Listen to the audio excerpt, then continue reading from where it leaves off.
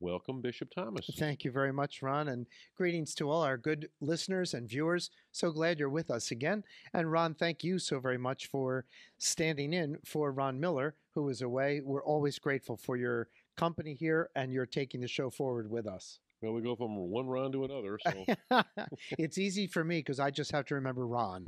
that's true. Well, Bishop, a lot of things are happening. This is the time of year where a lot of things are taking place. What's on your schedule for the coming week? Sure, and our folks know I always like to share the schedule with them, especially about diocesan events and maybe things from my own calendar. So, first, I think because this will air on the 11th of November, we certainly want to say a very happy Veterans Day to all of those who are veterans and to recognize them, to honor them, and to let them know that they are in our thoughts and in our prayers. So, we're grateful, obviously prayerfully grateful for all our deceased veterans, prayerfully grateful for all our living veterans who we support with our thoughts and prayers. And the next, I think one of the things we want to mention right away, of course, is that the upcoming play, which is very, very significant for us, is something which I also just wrote my article for Leading the Flock. So you'll see that. And I want to endorse and show you because here's the visual, folks, for people who are watching on video. And this is to invite you and encourage you to attend one of the performances of Tolton from Slave to Priest. So it's a multimedia presentation done by St. Luke's Productions, and it's a wonderful expose into the persona of the very first African American Catholic priest. And I can't think, Ron, any other time than these challenging times regarding racism and racial, discord, that this would be something very critical for us to see, to engage in, and to really learn about a Black Catholic. So November also happens to be Black Catholic History Month. So how appropriate. So I invite you to look on our website, which is at reconnecttoledo.org/Tolton. And you can find these performances, and they're going to be folks throughout the diocese. So on November the 12th, I'll go to the performance in Tiffin, which is on Friday the 12th at St. Mary's at 7 p.m. Then on the 13th in Lima, which is Saturday at 7:30 p.m. at Lima Central Catholic. Then on the 14th in Mansfield, that's Sunday, at St. Peter's High School, that's at 3 p.m. Then on Wednesday the 17th in the Toledo metro area at the Ohio Theater and Event Center, that's at 10 a.m. and also at 7 p.m. And then on the 18th, Thursday, also at 10 a.m. at the Ohio Theater. So please do come to this performance live by the actor Jim Coleman. I can assure you it will be something both inspiring and engaging, and I think it will be something that benefits us as a diocese in order to learn more about Augustus Tolton. So that's just a major event, but it's happening 6 times, Ron. And I know the folks have worked very, very hard to bring that to our diocese, so I'm grateful. Folks, during this week, and there's an awful lot here to mention, Ron, so you'll have to be patient to get to the gospel if you don't mind. Okay. We want to mention also, of course, that this would be the week, folks, that normally I would go to the USCCB fall November meetings. And that's usually from about, the 14th or 15th to the 18th. This year, dear friends, I will be prevented from going to that. And one of the reasons I wanted to share with you is because I won't be there, is to be able to have a surgery. So please, I want your prayers and your thoughts. I'll undergo a lateral lumbar decompression for my back because I've been having a lot of pain in my back and I've been doctoring for my back. It's an often performed procedure, and the prognosis is good that I would be up and around again within 24 hours, please God, but would require, of course, some time for recovery and physical therapy. So I wanted to make you good folks aware of this so that I might humbly ask for your prayers for success for the surgery and for a full recovery. So thank you very, very much for that kindness and generosity.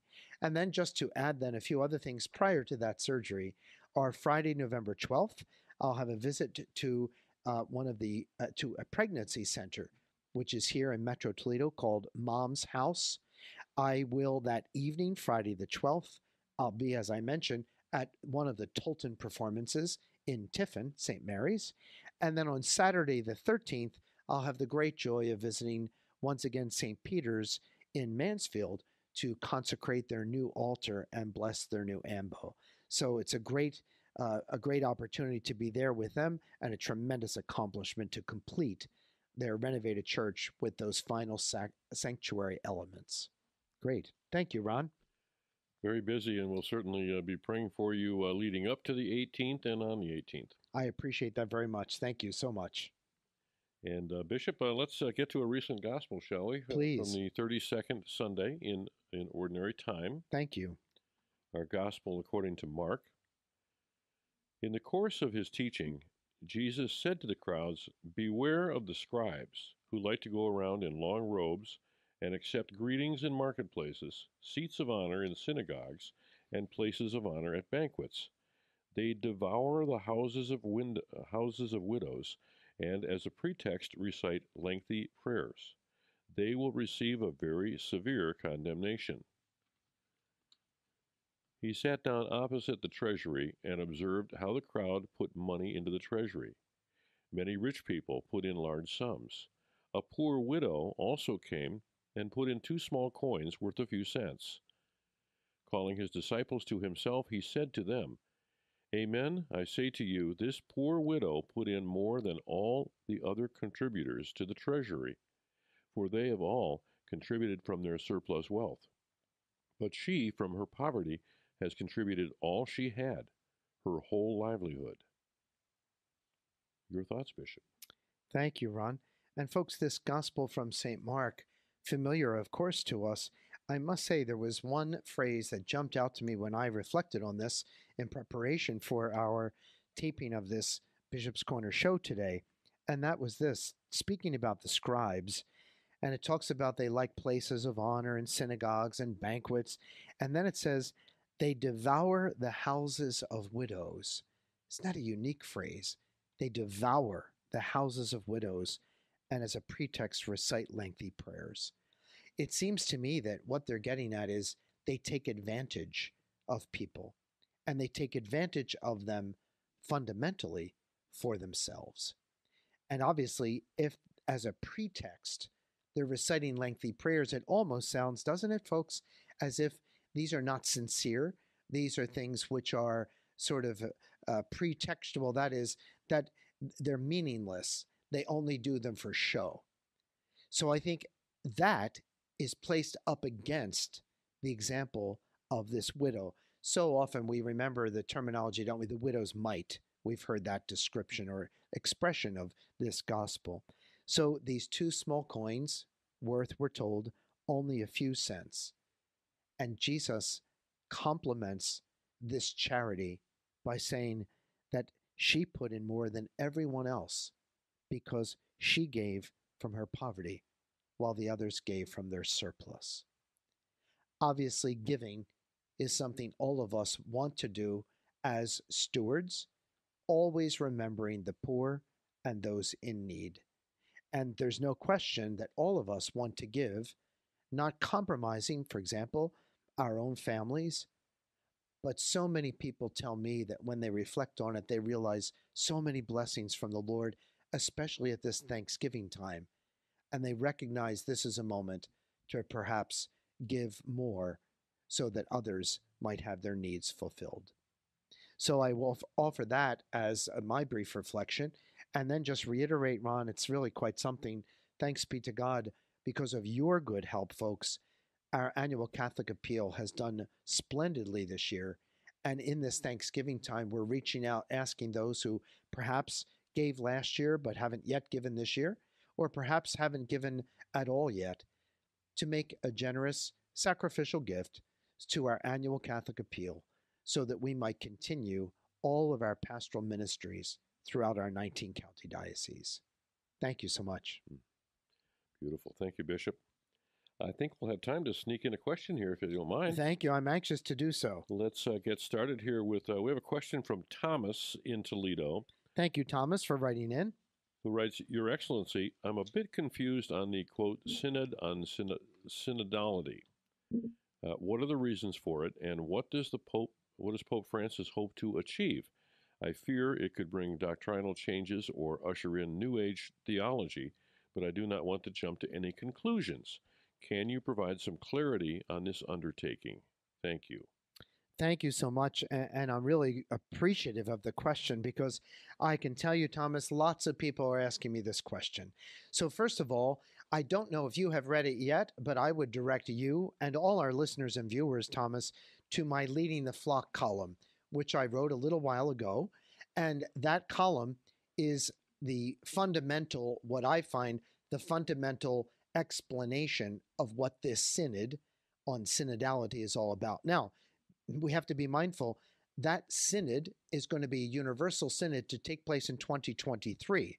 So every diocese is not being asked to hold a synod, but this is a diocesan preparatory phase the Pope has asked for to engage in so that we might offer information from the diocese to the Conference of Bishops and then the Conference of Bishops to the Holy See in preparation for that universal synod.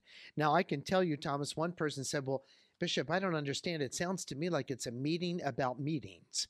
Well, in a way, that's true, because fundamentally, it's about how do we encounter, listen, dialogue, and engage one another regarding the church herself.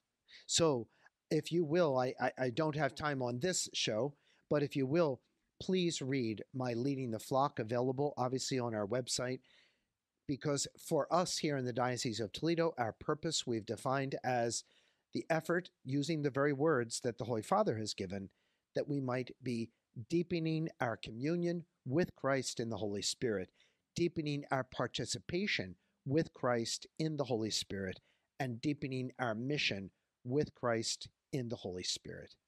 And in this, I think I try to, Thomas, actually address one of the comments you made, and that is simply to indicate that certainly the path of synodality is not some sort of political process where participants vote on issues.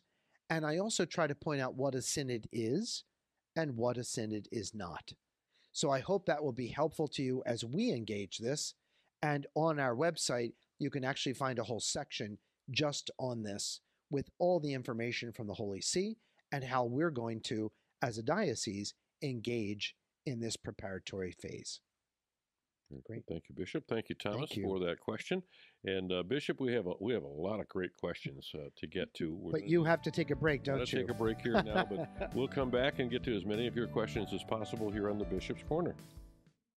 Annunciation Radio is your voice for the Diocese of Toledo. Serving Northwest and North Central Ohio for over 10 years, Annunciation Radio is your home for the Bishop's Corner and other great local shows from our own diocese, like Say Yes to Life with Peter Range, Understanding Scripture with Father Dave Nuss, and our live local Catholic morning show, Morning Offering. Listen live on your radio or anytime on demand on the Annunciation Radio app or website. And we are back. Welcome back to the Bishop's Corner here on Annunciation Radio. So glad you're sticking with us, folks. Thank you. Glad to have Bishop Thomas here every week to answer your questions. You can submit them pretty much anytime you'd like. Go to the website, annunciationradio.com, or click on the Bishop's Corner link on the app or on the websites. You can also email your questions directly, bishop@annunciationradio.com. There's a quick form on the Annunciation Radio app for that as well. Please remember, just so the bishop has some idea who he's talking to, please include your first name and the parish or community that you're from. And, of course, we get to as many questions as possible. We have a lot to get to today. And it's always nice to have some sense of the person to whom we're speaking. So thank you for that. Absolutely. And we're going to go, Bishop, to a question from Eileen, who is listening on WNOC. Thank you, Eileen. Dear Bishop Thomas, have there been any new vocations or anyone interested in the religious life that we can be praying for? So thanks, Eileen, for that thoughtful question. And in fact, it's helpful because it highlights, Eileen, the week that we are in at the very moment. And that is, we're in National Vocations Awareness Week. So how appropriate for you to ask that question. And if I may first direct you, and since you're listening WNOC, I'm not sure wherever you are, and whether or not you're actually within the Diocese of Toledo. But I can tell you, Eileen, that our diocese publishes vocations posters every year, and they go out in the fall, usually in September. And in every parish and in most schools, there are posters in the narthex, usually of the parish church or elsewhere on the parish campus. One poster with our seminarians studying for the diocesan priesthood for the Diocese of Toledo, the other poster of our religious who are studying for religious congregations, male and female, who are native sons and daughters of the diocese. So if you haven't seen those yet, please look for them, or maybe if you're from the diocese, ask your pastor where they are, because that's where you can see our current vocations for the diocesan priesthood of the Diocese of Toledo and for various religious congregations. And you need to know of our diocesan seminarians, at least 3 actually, Eileen, are new. And there are a few new folks, male and female, who are pursuing a religious vocation who have now stepped forward and said yes to discernment to that vocation. So thanks for the question. And with this question, it's very important for me to encourage and cajole all of our viewers and listeners again in this week of prayer for vocations, National Vocations Awareness Week, to please beg the Lord and the saints, beg the Lord to send more workers into the harvest as diocesan priests and to send young men and women the openness to a vocation to religious life, consecrated life within and beyond the diocese. Very good. Thank you, Bishop. Yeah, we're praying for vocations, and that I have another vocations question. We go from It's a little more specified, I think, Ron. from WNOC in the Bowling Green, Toledo area. We go out to the Mansfield area, St. Mary of the Snows. John, who writes, "Dear Bishop, our group regularly prays for vocations to the priesthood and religious life. The other day we were discussing barriers some men may feel are obstacles in discerning a vocation. We were wondering if having tattoos or body piercings automatically disqualify someone. Are there rules regarding this?" Thank you, John. So thank you, John, so much. Appreciate your asking the question. And first of all, I just have to say thank you to you and to the group, if it is a parish group from St. Mary of the Snows. Thank you so very, very much for being so intentional in praying for vocations to the priesthood and the consecrated life. And that's what this 1 week National Vocations Awareness Week tries to do, is heighten awareness so that groups like yours all through the year will be praying and speaking about and encouraging vocations. So just a note, of course, there will be some obstacles to answering or discerning a vocation. You're wondering specifically in your question about tattoos or body piercings automatically disqualifying someone. So the simple answer is that a body piercing or a tattoo would not automatically disqualify someone. Now, obviously, we know that, piercings, you can remove whatever the piercing might be. You can also have tattoos removed or covered up. So I think you have to understand there is no automatic disqualification of someone. And I can share with you, what if a man's been in the military? And, lots of military men have, they get a tattoo on their back or their leg. Well, that in itself would not disqualify someone. The piercing, of wearing an earring would not automatically disqualify someone. But I think we have to ask the question, what's maybe the nature of that tattoo? And if the nature of that tattoo is lewd or inappropriate, certainly you'd want to address those going forward. But notice, we're talking about simply somebody being admitted to the seminary to discern a vocation. So obviously, this is something that would not of itself disqualify, but each case would have to be taken individually to consider what it was, and then to consider how the person might go forward if, in fact, a vocation is discerned and if they move towards serving the church in the priesthood or consecrated life. Yeah, it just seems to me that if the focus when you're looking at a priest is on any body art or anything like that, then it's a misplaced focus. Well, for example, I mean, there might be someone, let's say they have a neck tattoo, you know, and I don't know, as someone is admitted to the seminary, would they speak about whether that can be removed? Would they talk about what's the nature of it? I mean, a lot of people, frankly, have tattoos which are religiously inspired. So a lot of people have these crosses, and I know a young Hispanic man who had a big tattoo of Our Lady of Guadalupe. So I think you have to ask yourself, what's the nature of the tattoo, number one? And then how distracting might that be for, or is it any cause of wonderment to the faithful, for example? Yeah. Okay. Thank you. That was a good question. We appreciate the question. Thank you, John. And Bishop, we've got one. Can we also. keep going on now? Yeah, let's talk with Dan in Mansfield. Thank you, Dan. Dan says, "Dear Bishop, can you share?" We're sort of in the same area of the diocese there. Can you share your thoughts about the Texas abortion laws and the struggle within the court system that seems to be taking place? Thank you, Dan. So obviously, I'm not exactly certain the date that you wrote this question, and I hope you and I know, and everybody listening and watching knows, that this has been an ongoing and very complex process. So at this moment, Dan, I can't give you the ins and outs of every possible bill and what it says and what they're trying for, etc. But I think, Dan, for listeners and viewers, if we just boil it down to what are they trying to do? What is their effort? Their effort is to save lives, because their effort in Texas fundamentally is to ban abortions. So if we tried to make it simplified that way, I think that's the way we speak of it, to say that the whole purpose of these efforts is to save the lives of the vulnerable, the unborn, and those who have no one to defend them because they are defenseless babies in the womb.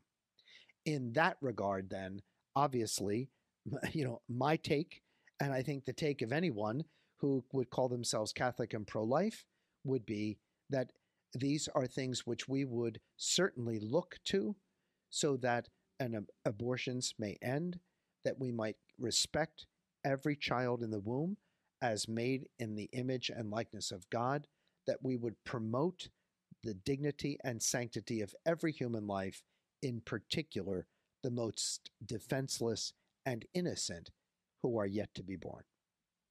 Thank you. Thank you, Bishop, and thank you so much for that question. Bishop, we've only got about a minute or two left. Can we do it? I think we can sneak another question in I here. think we might be able to. Let's go to Vincent in Oregon. Thank you, Vincent. Dear Bishop Thomas, it was just announced that Pope Francis is to visit Canada on a pilgrimage of healing and reconciliation with Indigenous peoples. Do you know the details of his visit and if he may cross the border and come to America? Thanks, Vincent, for the question. Of course, I hope you know that I don't sit on the Vatican papal visit team, so I don't have details to the visit, and I'm not involved in any way in what he might or might not do. My first answer, and my left hand in this, Vincent, if you listen, is to start at the end, and that is, I have no indication. I've seen nothing, Vincent, which tells us that the Pope plans to come from Canada into the United States. There is no indication of that insofar as the things that I have read or seen on the Vatican website or on news reports. What we have seen is the Catholic Conference of Bishops of Canada has invited the Holy Father to make an apostolic journey to Canada, also in the context of the long-standing pastoral process of reconciliation with Indigenous peoples. His Holiness has indicated his willingness to visit the country on a date to be settled in due course. This was from the Holy See's press office. So that's really what is happening.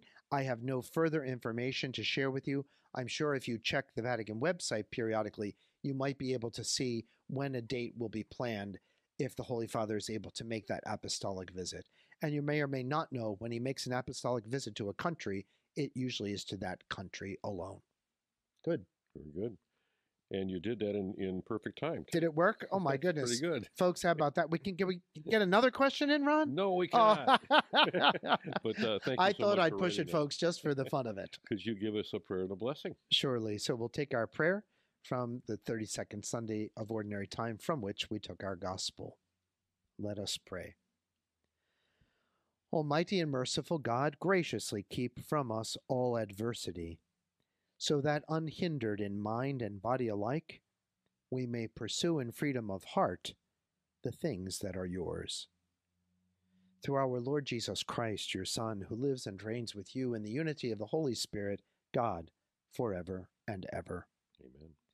The Lord be with you. And with your spirit. May Almighty God bless you, the Father, the Son, and the Holy Spirit. Amen. Thank you so very much, folks. And I do thank you again for your remembrance and prayer for that back surgery that I will have on Thursday, November the 18th. For my surgery and recovery, I'm deeply grateful. Thank you. We'll definitely be praying. Thank you so much for your questions, Bishop. Thank you for taking the time to answer them. Always a pleasure. We'll do this again. Look forward to it. See you next time on the Bishop's Corner. Thanks, everyone. God bless you.